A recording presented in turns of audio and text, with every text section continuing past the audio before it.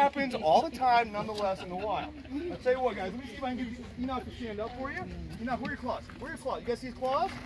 Oh, gosh. So we don't defang or declaw any of our animals. Hey, Cora. Good girl, baby. So Cora is a 390-pound lioness. She is a big, big lioness. Are you starving? These guys love each other. They were born the same day, April 26, 08, and they've been hanging out ever since. So Cora thinks she's a leopard, or Enoch thinks he's a lion. I'm not sure which. But they get along really, really well, unless food's involved, and then they don't like each other that much.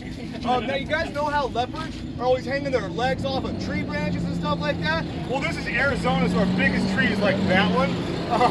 So I built that big key for him out there, and it took me 2 days because I'm really bad at building stuff. And then I gave it to him, and he ran over, and he looked up at it, and then he looked at me, and he was like, this thing's stupid. And he never uses it, ever. It's very frustrating. But now he still has spots, they're just hard to see. Now,